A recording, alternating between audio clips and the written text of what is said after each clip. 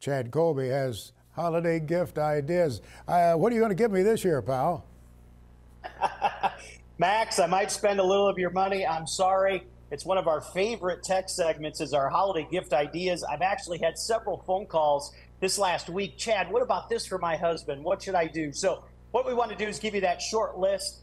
One of the things I really speak highly of is Apple's new AirPods. If you haven't seen them, they came out in the last 6 months. I'm actually using them now. Noise canceling. They work great in a tractor cab, maybe walking around your hog building. They're outstanding. Come in a little case. Those are great. Farm toys are always good. I won't talk much about that. Drones. Oh my gosh, the guys at Flying Ag. I love this little drone. This is the Mini 3 Pro from them. This is as light as a can of Diet Coke and pulls out a great image if you're trying to do some basic scouting. Of course, they got a lot of other ones, Max, too, if you want to spend a little bit more money. One of the other things that we've been talking about for years is our friends at Octane Press. You can see these big books I've got sitting here next to me. If you haven't seen them, there's just nothing better. If you've been to a farm show over the last several years, you've seen Lee's work, and it is absolutely first class. And whether your passion is Caterpillar or John Deere or IndyCar racing or Max red tractors, there's truly nothing better. Another topic I've gotten a lot of questions about is, Chad, over the years, you've shown how you recondition farm equipment.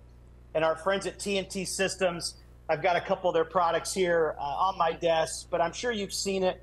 They've got a lot of great processes and equipment and hand tools you could use to maybe make that old tractor look amazing.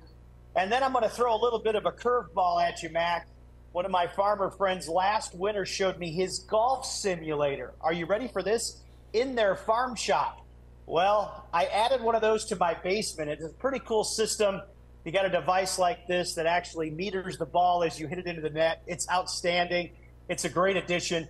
But the biggest thing is, if you got any questions, don't hesitate to reach out at us. We'll be happy to help you.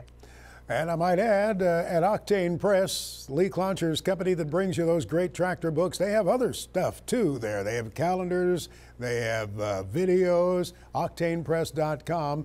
Lee's such a great friend of ours and a supporter of our show, and I just wanted to give him an extra plug there.